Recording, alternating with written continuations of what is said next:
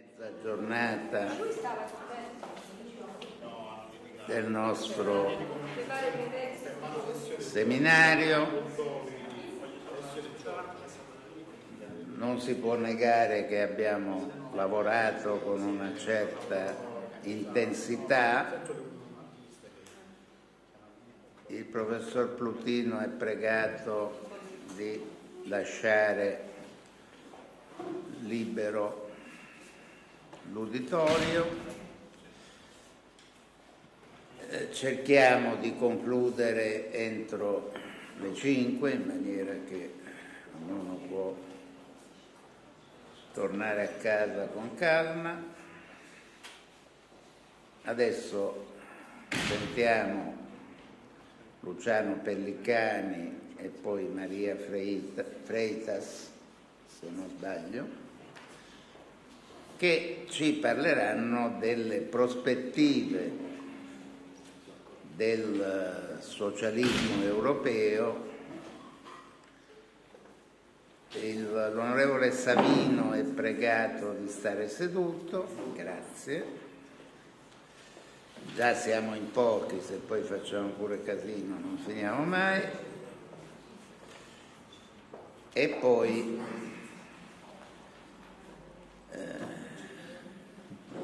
ci salutiamo. La prossima volta prometto che i nostri seminari saranno meno intensi di questo che abbiamo fatto, perché ridendo e scherzando abbiamo sentito più di 10 relazioni in 2 giorni. Quindi, Luciano, se riesci a stare nella mezz'ora, il Signore ti sarà.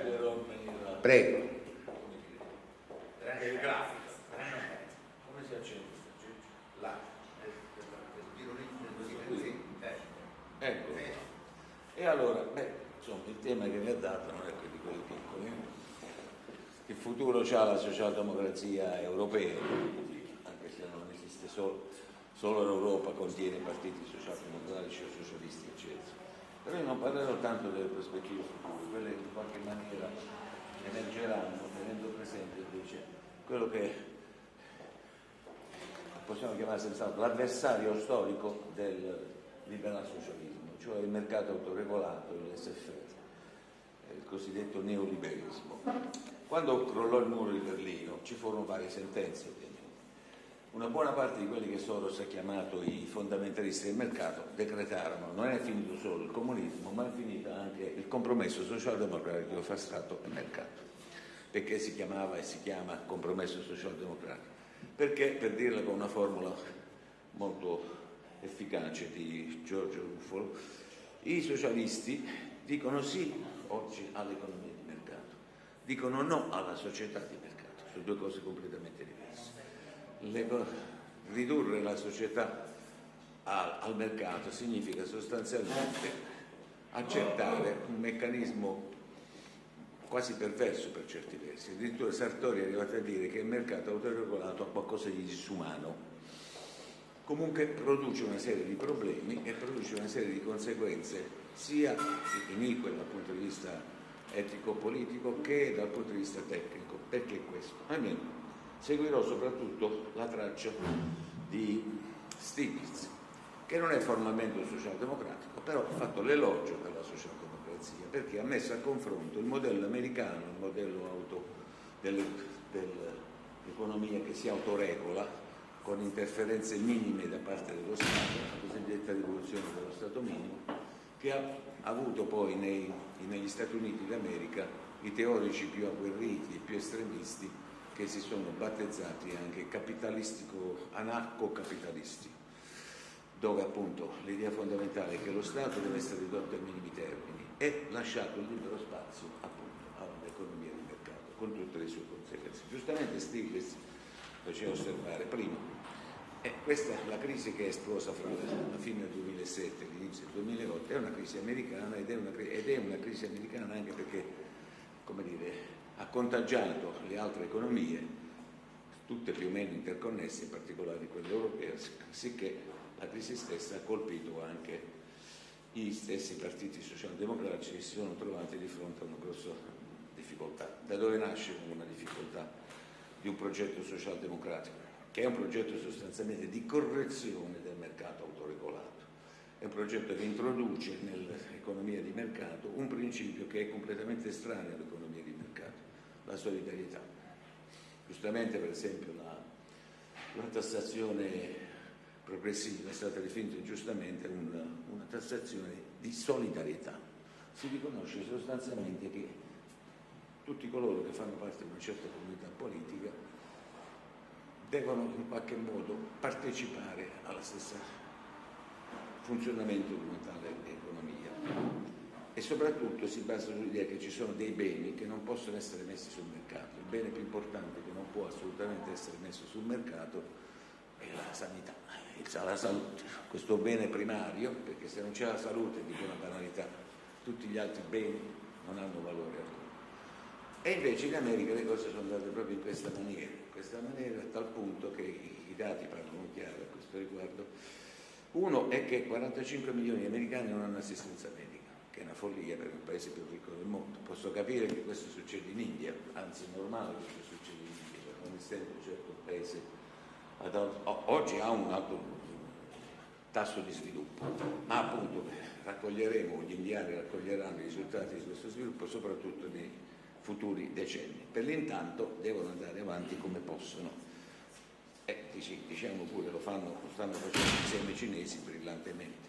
45 milioni di cittadini americani senza assistenza medica, una follia. Ci hanno fatto pure un film, non so se lo ricordate, John Q, interpretato da Denzel Washington.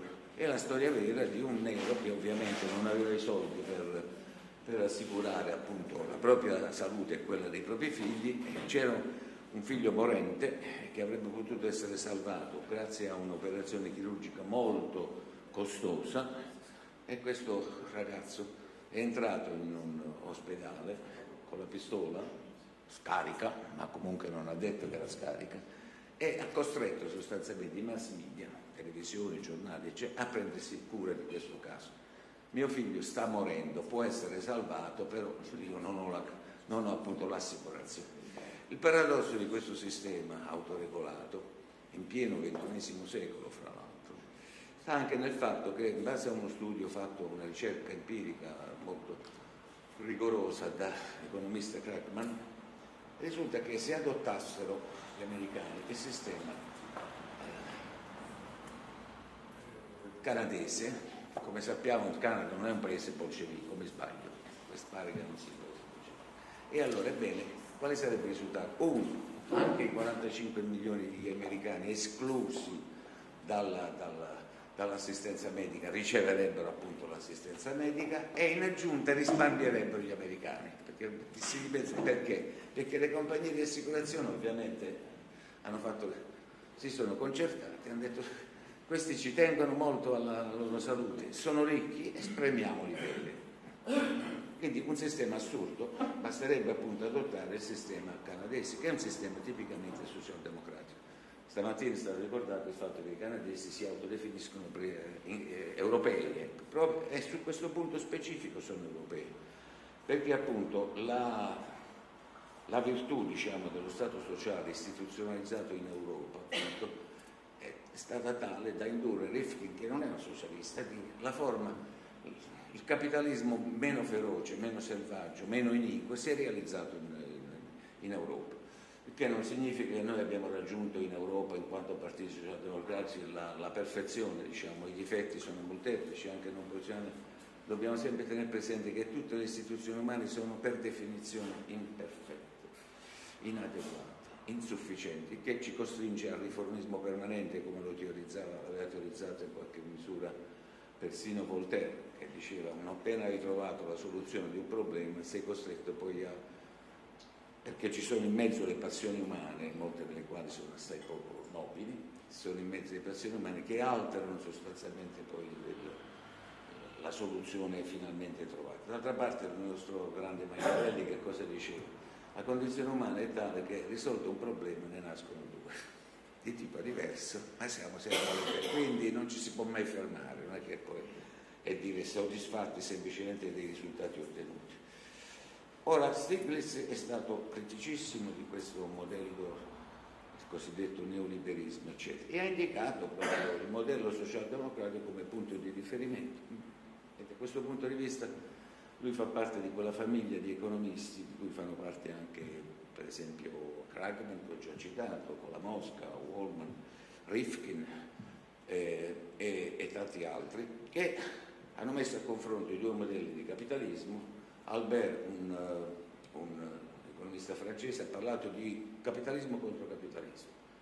Nel mondo occidentale ci sono questi due modelli sostanzialmente. Il modello liberista, che ha trovato negli Stati Uniti la sua realizzazione storica, per così dire, e il modello appunto liberal socialista.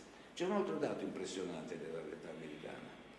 Questa per certi versi è ancora più impressionante di quello che ho già ricordato, circa i 45 milioni di cittadini americani senza assistenza medica, è che nell'arco di 10 anni, fra la fine del secolo scorso e i primi anni di questo secolo, ebbene, nelle carceri americane si è passati da 500.000 detenuti a 2 milioni. Di fronte a un dato di questo genere c'è qualcosa di profondamente distorto, di profondamente. Com'è possibile che nell'arco di 10 anni si arriva a questa cifra impressionante? Giustamente Luttwak, dimenticavo di citarlo, che è un liberale moderato, eccetera, diceva: ma perché non investe nel settore sociale per bonificare quelle aree che producono poi i delinquenti? Tant'è che si passa da 500.000, ci tratta già di una cifra iperbolica, si arriva a 2 milioni addirittura, e costano 2 milioni da gestire. Eppure non c'è niente da fare. Pare che proprio su questo punto gli americani non vogliono sentire ragione, a dispetto del fatto che una buona parte degli economisti americani ha ipercriticato questo modello appunto neoliberista. Non è vero quindi che ci troviamo in una situazione caratterizzata dal pensiero unico, non è vero, la distinzione sinistra-destra continua ancora a essere valida, non è quella di un tempo, quella di un tempo era caratterizzata dalla presenza del bolscevismo, del comunismo, era la presenza del mito della rivoluzione, ovviamente, e anche aveva preso certe caratteristiche che sono state sintetizzate da Ortega y Gasset. È mai possibile che dobbiamo continuare a concepire la politica come un conflitto fra paralitici ed epilettici? Bisogna evitare di essere paralitici, cioè la difesa ad oltranza dell'esistente, e epilettici, cioè la pretesa di poter cambiare tutto con un'operazione magica. I risultati che sono stati ottenuti adottando la seconda soluzione noi li conosciamo, ed è per questo che, come dire, siamo riformisti permanenti in un certo senso da questo. Stiglitz è anche stato molto chiaro perché ha rivalutato sostanzialmente il modello keynesiano. Sappiamo che Keynes è stato in qualche maniera, almeno così è stato interpretato da molti, il salvatore del capitalismo, non certo, perché ha indicato un modo operativo per intervenire quella spaventosa crisi del 29, spaventosa davvero, sia per gli americani, non solo per gli americani, perché senza quella crisi molto probabilmente non avremmo visto Hitler al potere. Perché cos'è che è successo?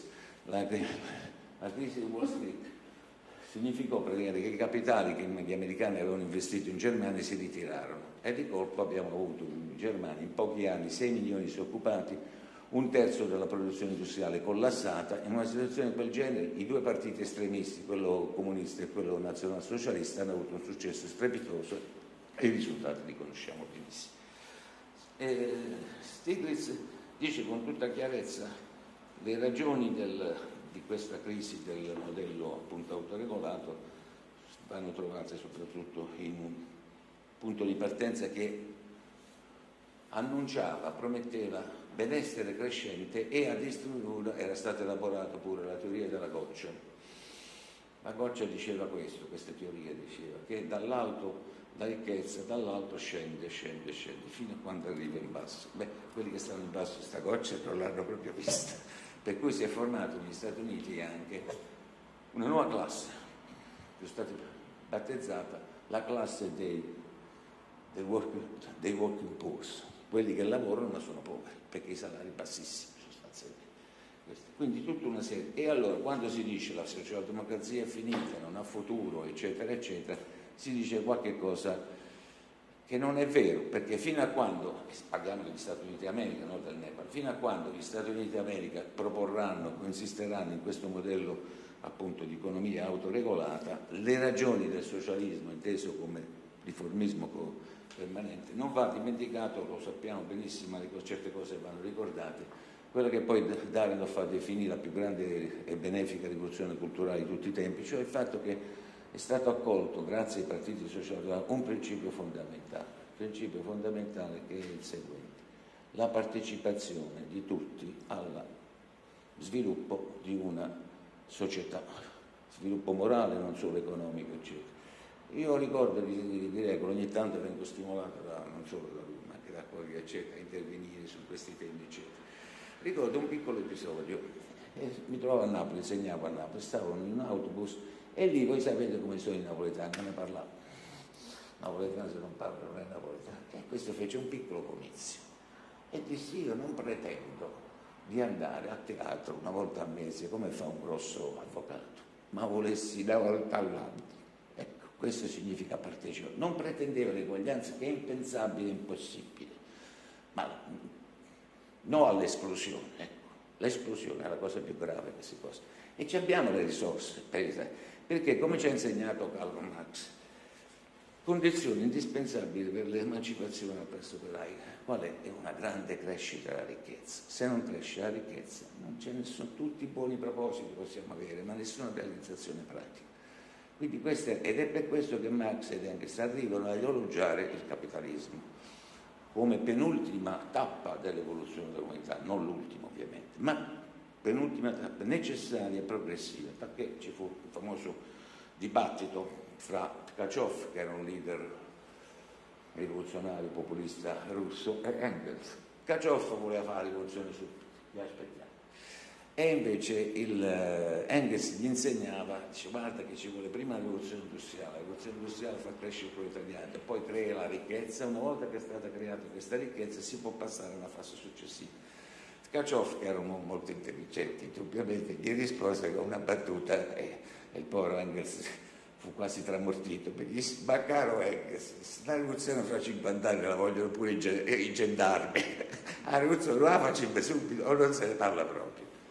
Questo sottolinea anche cosa? La contraddizione in cui si è trovato il marxismo, che da una parte c'è una teoria dello sviluppo delle forze produttive, precondizione essenziale dell'emancipazione lavorativa, dall'altra parte c'è il mito della rivoluzione, che si può praticamente rovesciare l'esistente e produrre dei risultati meravigliosi, eccezionali, e abbiamo visto invece che di questo. Dall'altra parte è anche un pensatore non certo socialista, non certo di sinistra, con Max Weber, in una bellissima, quotissima pagina, ha detto: il mercato autoregolato non conosce la dignità delle persone, conosce la dignità delle cose, la dignità delle merci, la dignità dei beni, conosce il profitto, evidentemente ha bisogno di un correttivo. E questo correttivo alla fine è stato proprio la socialdemocrazia, e quello che è successo negli ultimi anni ribadisce in buona sostanza che i fondamentalisti del mercato, così li ha battezzati Soros è un popperiano rigoroso, ma nega, è criticissimo nei confronti del capitalismo autoritario. Ieri addirittura ha scritto un saggio che si chiama La minaccia capitalista, che è molto diverso questo discorso dal discorso che hanno sempre fatto i marx-leninisti, che hanno finito per dare una versione demonizzante del capitalismo, oppure, come è successo negli ultimi tempi, il caso Bauman, non ho mai capito perché ha avuto questo successo che ha avuto. Bauman è arrivato a dire che il capitalismo è un sistema che vive parassitariamente sul corpo delle altre società non capitalistiche, che è veramente un falso storico di proporzioni colossali, perché la miseria di quelle popolazioni non dipendeva certo dallo sfruttamento capitalistico, tanto non dipendeva dallo sfruttamento capitalistico che Marx, nello scritto appunto sull'imperialismo britannico, elogiò l'imperialismo britannico in base al ragionamento non sulle intenzioni ma sui risultati, e disse: il colonialismo britannico è un inconscio strumento della storia, perché produrrà due risultati: uno negativo, distruggerà la società asiatica; l'altro positivo, metterà le premesse della società moderna, che è esattamente quello che sta avvenendo. Questo è il Marx scienziato, sociale, il Marx, non il Marx mitopoieta, per così dire. Quindi non è vero assolutamente che il capitalismo è vissuto e vive succhiando il sangue come un vampiro. Questa è l'immagine che ripropone Bauman nel XXI secolo. La Madonna, qualche cosa avrebbe dovuto capire pure su queste cose. E aveva ben ragione Soros quando parla di fondamentalisti del mercato. Abbiamo due, come dire, estremismi, due concezioni antitetiche. Da una parte mercato zero, perché è appunto un sistema perverso, dall'altra parte è tutto mercato. Noi siamo in mezza strada e penso che sì. Ieri è stato ricordato anche il buonsenso. Anche qui basterebbe il buonsenso per indicare che questa è la soluzione fra due mali estremi, e questa è la soluzione. Non è facile ovviamente ottenere risultati ottimali rispetto alle intenzioni eccetera, ma non abbiamo di meglio, come civiltà occidentale in questo momento, non abbiamo di meglio da proporre cosa ha fatto Soros, che ha fatto Stiglitz, che hanno fatto tanti altri, l'ultima che addirittura, ripeto, indicare nella socialdemocrazia la forma meno disumana di capitalismo, se volete. Certo, due sono state le grandi rivoluzioni che hanno reso possibile il miglioramento materiale e morale dei lavoratori nel nostro mondo. Da una parte la rivoluzione capitalistica, che Marx definisce rivoluzione in permanenza, perché appunto è iperdinamico, e cioè Marx ha capito prima di tutti che col capitalismo l'economia cessa di essere un gioco a somma zero e diventa un gioco a somma positiva. I miliardi che ha guadagnato Bill Gates non li ha guadagnati sfruttando i lavoratori, anzi moltiplicando i posti di lavoro e facendo crescere la ricchezza appunto degli Stati Uniti d'America. Beh, Gates ha avuto anche la sensibilità morale di capire che questa polarizzazione, ricchezza da una parte e povertà e miseria dall'altra, è inaccettabile, e lui fa la sua parte. Ha indotto anche molti imprenditori di successo a mettere una parte di questa loro ricchezza enorme, a mettere a disposizione la scuola, l'istruzione, la salute, la casa. Io non riuscirò mai a capire perché negli ultimi decenni non c'è stato un governo italiano di destra o di sinistra che non ha posto nella sua agenda la casa per tutti. Mia madre è diventata proprietaria di casa, come? Ha una casa popolare, il programma Farfalla. Ha pagato l'affitto ogni mese. Dopo 25 anni è diventata proprietaria. Ma perché non lo Stato, che si impiccia in mille cose in cui non si dovrebbe impicciare il nostro Stato, perché non fa un programma di questo genere? L'obiettivo è di arrivare a dare la casa a tutti, che è un bene preziosissimo, sia materiale che simbolico in definitiva. Quindi i tentativi, i risultati ottenuti dalla socialdemocrazia sono questi, è un correttivo dell'etica del mercato autoregolato, introduce un principio di solidarietà. Ripeto, non tanto l'eguaglianza di fronte alla legge, questo va da sé, l'isonomia non la possiamo mettere in discussione, è uno dei fondamenti della nostra civiltà. È facile, è difficile realizzarlo, lo sappiamo benissimo, ma tutte le cose molto, molto alte, tutti gli ideali producono questo scarto esistente fra ciò che abbiamo realizzato e quello che dovremmo aver realizzato in base ai valori che continuamente andiamo a proclamare. Siamo, come dire, obbligati a essere intransigenti con noi stessi, non a compiacersi del risultato. Il conservatore può fare questo, dire ragazzi miei, che volete di più? No, un po' tipo Andreotti, per capirsi. Un socialista, un liberale, o anche un liberale progressista, appunto come Soros, come Ludwig, eccetera, ha il dovere piuttosto di indicare perché lo scarto esiste ed è inevitabile, e c'è un dato che fa tristezza per certi versi. Noi abbiamo proclamato, continuiamo a proclamare in tutte le sedi, non solo i socialisti, ma in tutte le sedi, il principio di eguaglianza. La rivoluzione francese ha modificato i valori, fraternità, solidarietà. Però ci sono delle attività che sono attività servili, c'è niente da fare. Non è che eliminando la proprietà privata io statizzo, poniamo che so io, un ospedale e io faccio sparire il lavoro delle cameriere. No, il lavoro servile resta un lavoro servile. Per di più il lavoro dell'operaio. Diceva giustamente Ortega Gassetti, che non era certo un rivoluzionario, un comunista, eccetera. Diceva, ma il lavoro della fabbrica è tremendo, perché se lo paragoniamo con quello dell'artigiano, nel lavoro dell'artigiano c'è qualcosa di creativo, nel lavoro invece dell'operaio in fabbrica è disumano quel lavoro, non deve pensare, prima di tutto l'operaio non deve essere meccanico. Abbiamo visto tutti ai tempi moderni di Charlie Chaplin, ecco quello è. E quindi la condizione operaia, purtroppo, dentro anche con tutti i miglioramenti che sono stati ottenuti pure negli ultimi decenni dalle classi proletarie, resta sempre un problema, che è il problema appunto dei lavori servili. L'unica soluzione che riesco a intravedere è la robotica. Sì, l'unica che riesce è la robotica. Perché? Per cui la nostra società resta una società ingiusta, la meno ingiusta di quelle che finora abbiamo sperimentato. Questo mi pare difficile negarlo, ma resta comunque una società ingiusta, proprio perché i nostri standard sono molto elevati, proprio perché non abbiamo accettato cinicamente la realtà è questa e non la si può modificare. 100 anni fa la scuola elitista italiana, ma non solo quella, insiste molto sulle differenze qualitative fra i singoli soggetti che spiegherebbero le gerarchie. No. Immaginiamo quello che dico ai miei studenti, immaginate un'isola in cui vivono 1 milione di abitanti e assumiamo che tutti questi abitanti abbiano l'intelligenza e il talento di Einstein, giusto? Fanno tutti i fisici teorici? No. Avremo un Einstein a pulire i cessi, senza scandalo.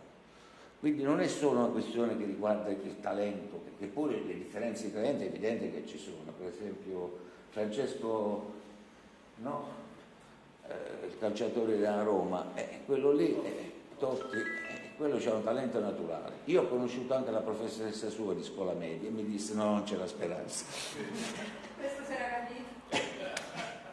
Non c'era speranza, però appunto è che purtroppo la gerarchia che si produce nella società complessa, così dice, stratificata, basata sulla divisione del lavoro, che è una divisione del lavoro anche gerarchizzata, diceva Simone Weil ci moriva su questo, per il dolore che vedeva, si era identificato con la condizione operaia, a tal punto che andò a lavorare come un operaio, a tal punto.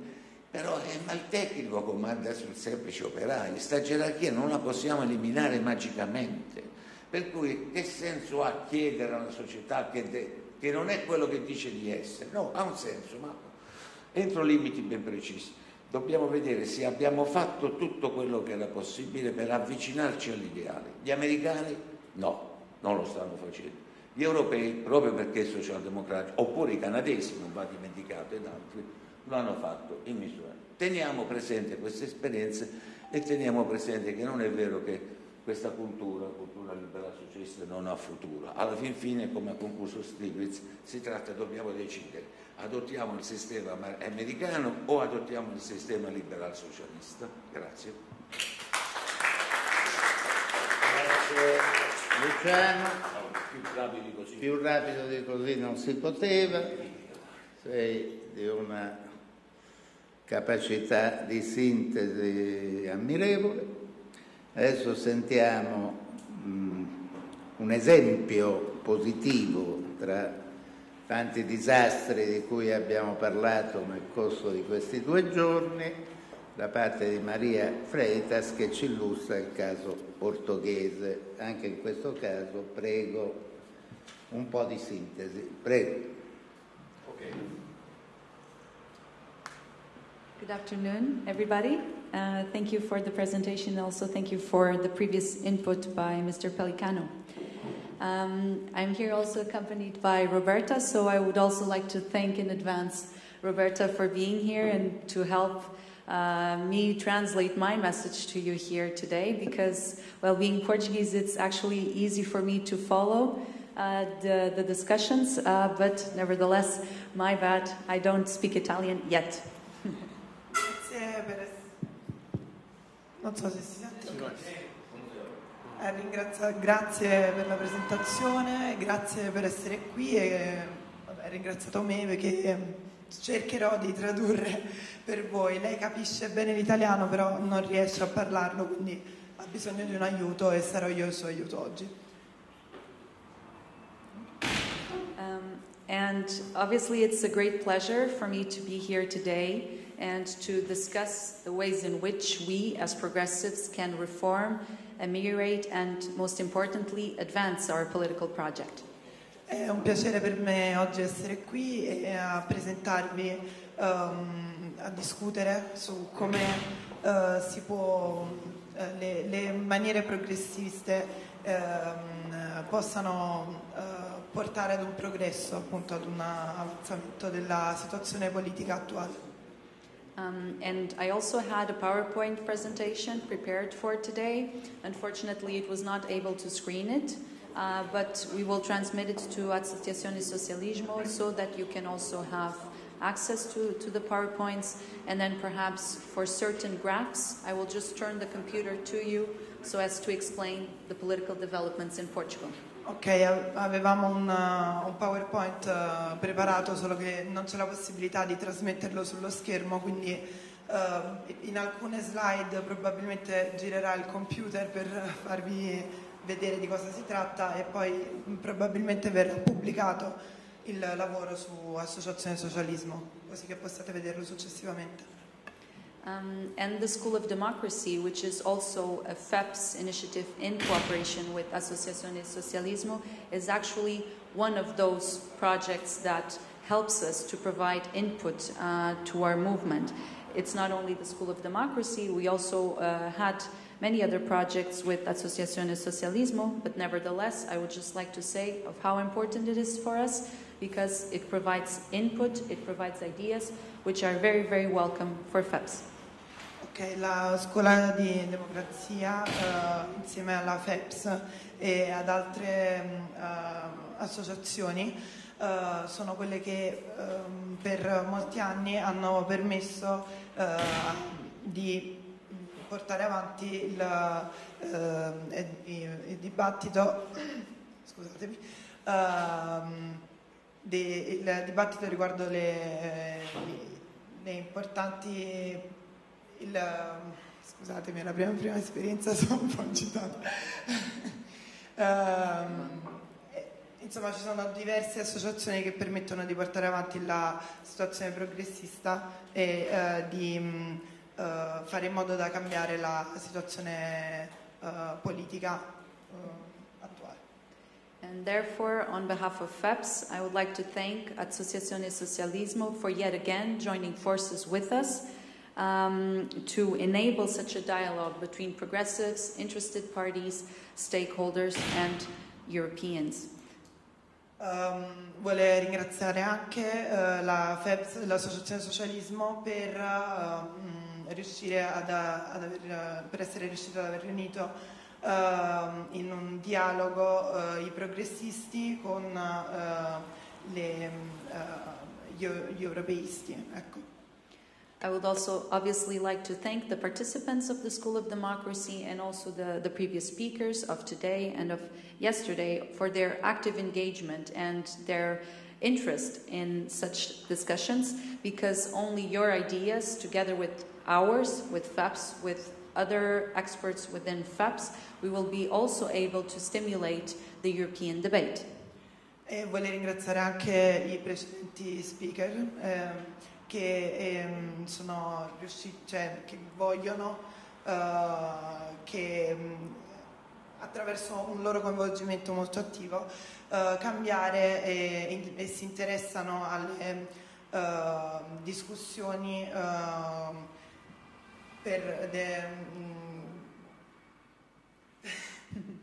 alle discussioni, e voglio stimolare dei dibattiti che possano appunto portare a un cambiamento della situazione. And today I also have the great pleasure to speak to you about also another FEPS initiative that was put forward in partnership with our Portuguese foundation, Politica, and this project is about the current Portuguese government solution, which is actually being perceived very positively against the backdrop of a so perceived decline of social democracy in Europe. Vi mostrerà come oltre alla FEPS anche un'organizzazione portoghese ha portato a dei miglioramenti dal punto di vista governativo in Portogallo, appunto, come il lato sinistro del governo abbia portato delle soluzioni che possono interessare anche altri paesi e non solo il Portogallo. And therefore, obviously, being Portuguese myself, it's a project that is very close to my heart. And I also think it's very positive to explain how a country that was sad, let's say, because of the Troika imposed austerity measures, actually became happy. So the point that I will be transmitting today is that, yes, socialists can be happy. È molto a cuore questo argomento per lei, perché ovviamente essendo portoghese, ci tiene molto e ci tiene anche a far capire quanto un paese che prima era definito triste adesso invece è felice. And I also hope that the Portuguese government solution can also serve as inspiration for progressives elsewhere. E spera che le soluzioni portoghesi possano essere d'aiuto per altri luoghi. And so very briefly, I will provide you an overview of my presentation. So firstly, I will give an overview of the current Portuguese government. Then I will explain how the Portuguese government solution was actually formed and why it's also nicknamed contraption. Then I will also outline the previous socio-economic context, which also plays a very, very important role in the formation of this government. And then I will also make a contrast between the measures that had been implemented by the previous conservative government with the measures that the current progressive government has put in place. Ok, allora la presentazione verterà prima su una panoramica riguardo l'attuale situazione portoghese governativa. Poi spiegherà come il governo è stato formato e perché queste nuove alleanze sono state soprannominate marchingegni, questo è il termine più adatto che abbiamo trovato per definirli, e poi sottolineerà la situazione socio-economica, il contesto socio-economico attuale, per arrivare alle soluzioni progressiste governative. And you're doing a wonderful job, thank you. And also, should there be time, I will also explain a little bit more about the recent local elections and its results. Se ci sarà tempo vorrà anche illustrare qual è stata la situazione attuale con le nuove elezioni. So what is the situation now in Portugal? What do we have now? We have a socialist-led government, which is led by Prime Minister António Costa, and it's supported with 3 other left-wing parties, notably the Left Bloc, the Portuguese Communist Party, and the Greens. La situazione attuale del governo portoghese è la divisione in 3 partiti fondamentali: il primo ministro António Costa, e poi ci sono la sinistra, il Partito Comunista e il Greens. Verde, sì. Verde, ok, i verdi. Scusate. Well, what would be the result? Obviously, only progressive policies would come out of this. And actually, for Costa's government, the main priority was to turn the page on austerity, whilst observing at the same time a deep respect to the European project, a deep commitment to the European project, and most importantly, reverse the page on austerity by observing European fiscal rules. Ovviamente il risultato che si poteva ottenere da questa formazione politica poteva essere solo progressista e l'obiettivo fondamentale è quello di abbattere le austerità unendosi a quello che è il progetto europeista e quindi quelle che sono le idee europee. And the Portuguese government solution actually is a showcase of how a progressive agenda can be put forward at the European level whilst toning down anti-European, anti-Semitic discourses and actually taming populism. Le soluzioni del governo portoghese sono quelle di calmare i blocchi anti-europeisti per cercare di farli ragionare e di portare avanti invece quelle che sono le idee progressiste. This is therefore a case that's been seen as an inspiration for progressives everywhere, but now I think it's also important that I explain to you how this success case was actually built. How was actually this coalition formed? Questo modello progressista può essere preso ad esempio da tanti altri governi, e adesso spiegheremo come è formato e come può aiutare la formazione. So I will just try and turn this for you to be able to see, and I hope you will be able to see it. So if I remember the graph correctly, you have two lines, the blue and the green. No, the blue and the red. Exactly. And the red are us, obviously, us progressives. So here with this graph, I would like to show you how the Socialist Party in Portugal actually managed to maintain his electoral support within the Portuguese electorate, whilst at the same time you can also see that there has always been a balance between left and right throughout time. So from 2011 into recently 2016, 2017, with obviously a surge in electoral support by the progressives now in the recent 2015 elections. However, we also then see in the other colors, which also represent, well, right and left, but that the other parties of the left have also managed to increase their electoral support. Ok,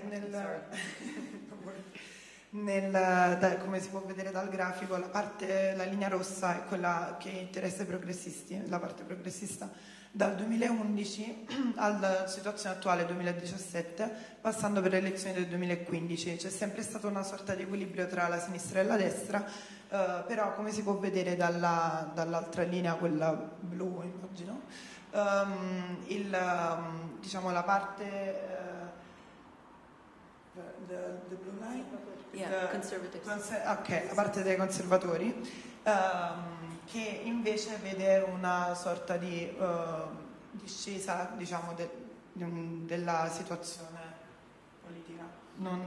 Yeah, no, Can you repeat the point? Yeah. Well, the other lines, which also represent the other left parties, Yeah. have also increased a little bit their electoral support, and this should be considered in the overall picture. Ok, quindi anche l'altra parte, diciamo, i conservatori è arrivata allo stesso livello, diciamo, dei progressisti, e quindi c'è una coesistenza delle due parti. And what is also important to see, and it's also very visible in this graph, which will then be provided to you, is that the tradition in Portugal had always been the Socialist Party against the conservatives. It has always been this, balance of forces. La situazione portoghese è tradizionalista, è sempre stata la parte sociale, quindi questo aspetto, diciamo, è sempre stato, cioè questo bilancio rappresenta il fatto che appunto ci sia è sempre stata presente la parte socialista. So please do keep this in mind, because I will also explain how this tradition was so important in making this left-wing alliance possible. Ok, quindi ricordate che la parte socialista è quella che più è legata alla tradizione portoghese, perché più avanti tornerà utile. And also what is important to explain and to convey to you is also the previous socio-economic context that Portugal was living through with the previous conservative government, which was an alliance of two right-wing forces, notably the Partido Social Democrata, which has no reflection at all with European level. Actually, in Portugal, the name is, creates confusion because they're not social democrats, they're really right-wing, a right-wing party, and the CDS, which then together they formed a coalition that was called Portugal Forward. Ok, la situazione politica portoghese fino al 2015 è stata divisa in Partito Socialdemocratico, che però non è assolutamente uguale a quello che si intende in Europa, perché è un governo piuttosto di destra. mentre invece c'è la parte del governo portoghese in coalizione con chiamato Portugal Forward. Quindi ci sono due parti, una è di destra e l'altra è di sinistra, però sono both of them right wing. ok, sono entrambe di destra. Scusatemi, io non sono a conoscenza della situazione attuale. And so basically, these two parties ran in a coalition for the 2015 legislative elections, but they did not secure an absolute majority in parliament. Ok, queste due parti sono coalizzate e nelle elezioni del 2015 sono andate assieme a cercare di una maggioranza assoluta, ma non l'hanno ottenuto. And the Portuguese Socialist Party actually saw this as an opportunity, and it had to make a decision. Should it rather join Portugal Forward and enter into a grand coalition, or actually should it look left and seek for other coalition partners? Quindi il Partito Socialdemocratico si è trovato di fronte alla scelta di rimanere con il Portugal Forward, il partito Portugal Forward, o di trovare qualche altra soluzione per un'alleanza. A sinistra. Okay, then for the graphic I already explained. So you might remember that I also told you, don't forget the tradition and the historical context and the socio-economic context, because obviously there was a willingness, there was a political will to turn the page on austerity, and therefore it was really a breakthrough, I have to say, in Portuguese politics, exactly because the balance had always been between left and right. And here, the left saw the opportunity to come together, to converge, and to bring forward progressive policies that would steer the country away from austerity. Quindi, come aveva detto prima, vi sarete ricordati la situazione tradizionale legata al socialismo della politica portoghese e all'equilibrio che c'è tra la sinistra e la destra in Portogallo, che è arrivato ad essere fondamentale per la situazione attuale. And also what is important to understand is that the parties to the left had never entered into a dialogue. So it was not even conceivable, there was not even this mindset of actually working together. And this is very important. La sinistra non ha mai voluto un dialogo con l'austerity e quindi anche questo è importante per comprendere cosa poi è successo. And here it was actually the Prime Minister's leadership and pragmatism that also made these left-wing parties understand that they had an important role to play in this reversal of the austerity and to bring positive change to the country. È importante capire che questo dialogo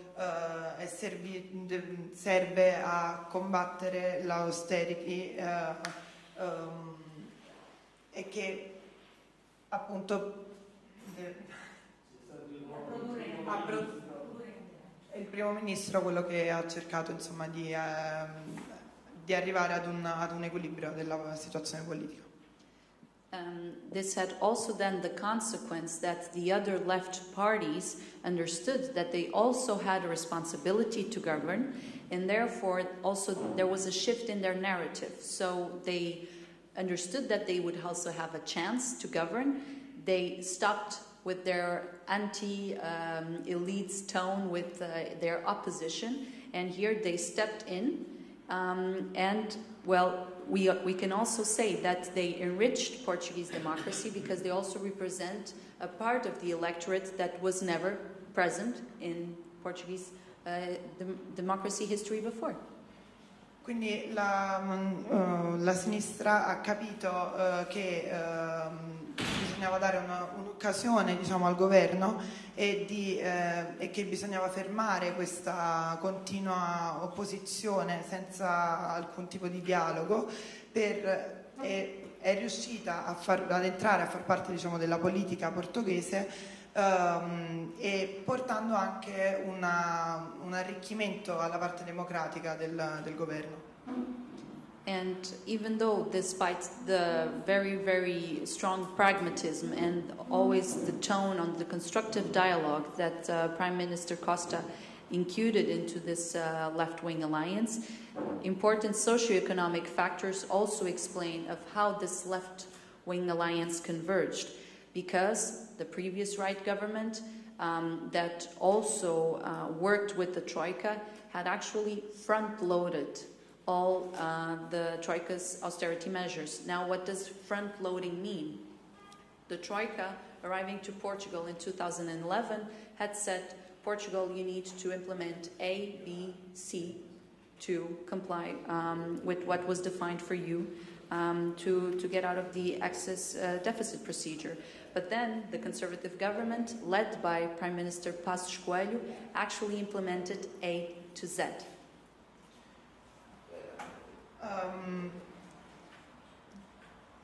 La situazione, la sinistra ha cercato di, diciamo, ha avuto la possibilità di comprendere come, appunto, portare avanti la situazione attraverso un sistema che potesse portare beneficio in alcuni punti e non in tutti i punti della, diciamo, della... The Troika, right? No, it's okay.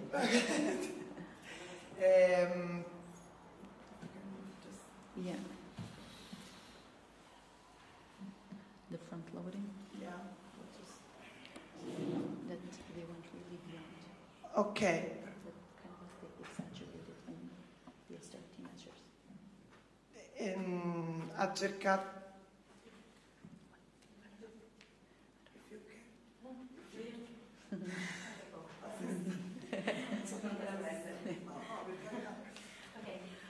Cosa Maria stava cercando di dire? Che durante il governo di conservatore la Troika è venuta in Portogallo chiedendo al governo di realizzare A, B e C. Il governo conservatore è andato ben oltre, facendo da B, A, B, C fino ad arrivare alla Z. And also the fact that there was this socio-economic context that, you know, asphyxiated the economy made the left understand that they needed to converge in their points of unity rather in the points that divide them. Il contesto socio-economico asfissiante ha convinto i partiti della sinistra a convergere invece che a dividersi.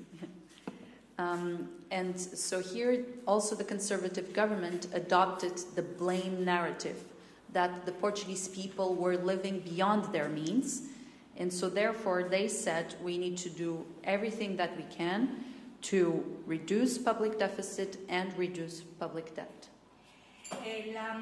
Il partito conservatore inoltre adottò la politica del dare la colpa, del blame narrative, dare la colpa agli altri, dicendo che la popolazione portoghese viveva al di là dei propri mezzi e che era necessario ridurre il debito pubblico e la spesa pubblica.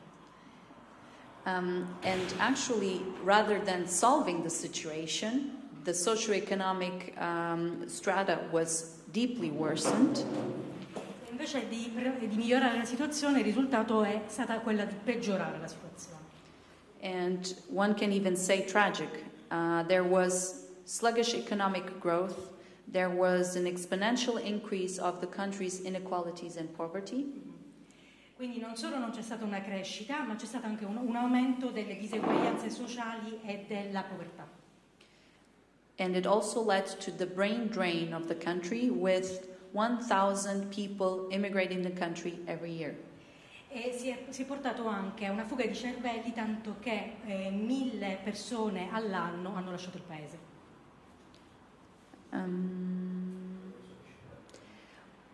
Also to explain that, there was a breakthrough on this gridlock, on the historical gridlock, on the traditional gridlock in Portuguese politics, but there were also a very, very pragmatic way that the left-wing parties had their dialogue. It was very constructive. Quindi c'è stata quindi una rottura con quella che era la situazione tradizionale del paese e di installo, e grazie anche al pragmatismo del governo. I missed the other word, sorry. Thanks to the pragmatism of the government. Well, I don't know. I kind of repeated a lot. Okay. Well, it's fine. It's fine. We go for it.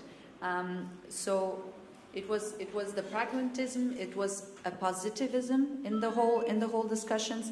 And what was important then for the progressive government was to bring better opportunities for all, employment, and put the country back on a path towards economic growth. Quindi i punti fondamentali sono stati il pragmatismo, l'approccio più positivo e il fatto di di creare opportunità, soprattutto di impiego per la popolazione. And in your slides you will also be able to see all of the measures. I will not go through them because it will just be too complicated, but you will have the materials at your disposal. In general, what the current Portuguese government solution did was to reverse all of the policies that the previous conservative government had installed. Dalle slide che lei manderà si potrà vedere che quello che ha fatto il governo attuale è quello di rovesciare completamente le politiche del governo precedente. So there were progressive policies that looked into reinstating income to the families, investing in education, investing in the Portuguese people, and social services. Quindi le politiche progressiste hanno riguardato i supporti alla famiglia, investimenti nelle persone, l'istruzione e i servizi sociali. And obviously we cannot say that it was always rosy, that it was always easy to work in such a contraption with such a left-wing coalition. Naturalmente non è stato tutto rose e fiori in questa coalizione tutta di sinistra. But what the left decided to do was agree to disagree. Ma quello che la sinistra ha deciso di fare è di essere d'accordo nel poter essere in disaccordo. Whilst keeping internal the disagreements. Ma lasciando i disaccordi all'interno della coalizione. And therefore we can also say that the Portuguese government solution also shows how Portugal didn't actually have or see the rise of extremist parties or populism like other austerity-hit countries like Italy, Greece, Spain. Una delle conseguenze è stata che il Portogallo non ha visto quell'aumento dei movimenti populisti che si è registrato invece in altri paesi dove ci sono state anche le politiche di austerità, come ad esempio l'Italia. And then I had the list as well of the measures and the policies that were put forward by the government, but you will have it in your slides. And then just to explain as well a bit how important it was the 2016-2017 budget. Nelle slide c'è la lista di tutte le misure che sono state introdotte dal governo socialista, ma la cosa importante è soprattutto guardare al bilancio 2016-2017. And so also the progressivism became exponential, and even now the 2018 budget was recently approved after the local elections, and we see that there's still the willingness to go even further with progressive policies in Portugal. Il progressivismo è stato, per così dire, esponenziale nella crescita, e addirittura nel budget 2018, che è stato appena approvato, ci sono delle misure che portano ancora oltre la politica del governo socialista. So we actually see that the left came together for progress, that the left came together to provide results to the Portuguese people, and that it focused deeply on a constant dialogue with all the parties to the left. Quindi le forze progressiste portoghesi si sono riunite per produrre dei risultati e per focalizzarsi costantemente sul dialogo fra di loro, fra le forze progressiste, sul dialogo interno. So what is actually the scenario that we see now? We see that the Portuguese case is always being referenced as a case of success, as a case that can inspire other progressive forces, and that even though there were very positive developments in the first 2 years, that progressives in Portugal are still working to make the life of Portuguese people even better. Quindi lo scenario attuale è quello che il caso portoghese non solo è un caso di successo, non solo è un caso che ispira altri esperimenti altrove, ma che gli sviluppi positivi del 2016-2017 sono soltanto l'inizio, diciamo che nel 2018 sono programmati per crescere ancora. So the results speak for themselves. The page on austerity was turned, and the recent local election polls also speak for themselves, because the Socialist Party actually secured a landslide. So should have been legislative elections, they would have an absolute majority. I fatti parlano da soli, e infatti le recenti elezioni regionali che hanno portato al successo del Partito Socialista mostrano che se queste fossero state delle elezioni nazionali, il Partito Socialista avrebbe avuto la maggioranza assoluta.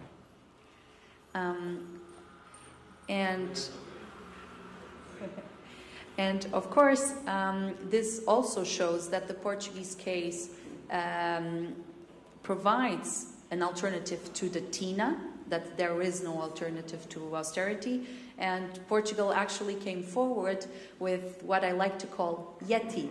Yes, we can. Yes, it is possible, actually. Quindi l'esperimento progressista in Portogallo dimostra innanzitutto che c'è un'alternativa all'austerità, quello che viene detto Tina, quindi che non è vero che non c'è alternativa all'austerità, e che, come lei dice, Yeti, cioè sì è possibile. And so last but not least, I would also like to show you the report that was produced by FEPS in cooperation with Respublica Foundation. And here you will also be able to find it in our website, and you will be able to see, well, much more in-depth results of the Portuguese government solution. And this was done by Dr. Ana Rita Ferreira, professor from the University of Beira Interior. And obviously I would be very happy to take any questions, and to thank both Roberta and Heidi for stepping in and helping me speak to you. Come ultima cosa vorrebbe presentare questo libro, questo rapporto che è stato prodotto dalla FEPS in cooperazione con Respublica, che è la fondazione portoghese che fa parte della FEPS, che è scritto da, I don't remember the name of this lady, da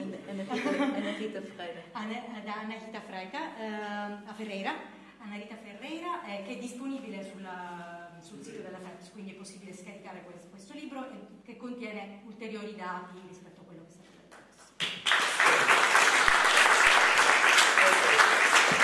Grazie e buon lavoro ai compagni portoghesi, anche a quelli italiani, perché Pellicani si è sforzato di convincerci che si può essere socialisti e felici. Orwell la pensava diversamente, ma insomma noi preferiamo l'approfondimento filosofico di Luciano rispetto all'impressionismo di Orwell. Allora, se qualcuno vuole intervenire, gli do 2 schiaffi e poi lo faccio intervenire, però mi sembra... Eccolo lì, ci mancava Celestino Spada. Prego, date un microfono a Celestino. Parla lentamente così capisci. In English.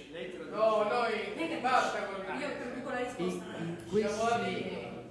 in queste scelte di governo, il governo portoghese in questi anni, questi che hanno segnato la ripresa e l'uscita, diciamo, dalla crisi, che parte hanno avuto gli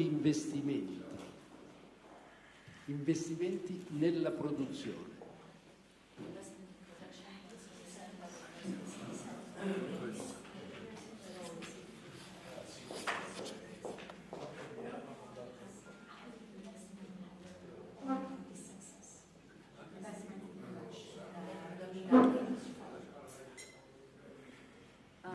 Well, I would not actually say that there was like, that industry was the main core of...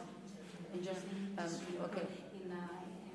Investimenti nell'industria Hanno finanziato la produzione, for instance, soltanto spesa. Okay, so well, that's what, there yes. was more investments rather than expenses, the public expenses. Well, obviously, yes, there was a lot of investment with regards to upgrading social pensions, increasing the minimum salary, investing in education, gradually inserting free books for children in schools, but also the Portuguese government has also made the environment for startups very, very easy. So this is also something where the recipe for the Portuguese government comes from, and obviously tourism. There has been a very, very substantial boom in tourism in the past 2 years in Portugal. Quindi lei dice che ci sono stati dei forti investimenti nelle pensioni sociali, nell'educazione, nell'istruzione.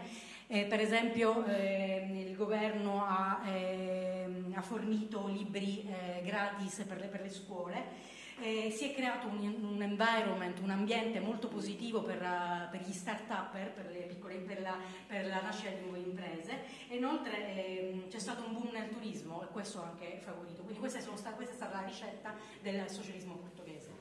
Grazie. Allora, io ringrazio tutti i superstiti, ringrazio soprattutto Marco Plutino e Cettina Capuano per l'organizzazione di questo seminario. La prossima volta faremo un programma meno denso e buon pomeriggio. Grazie.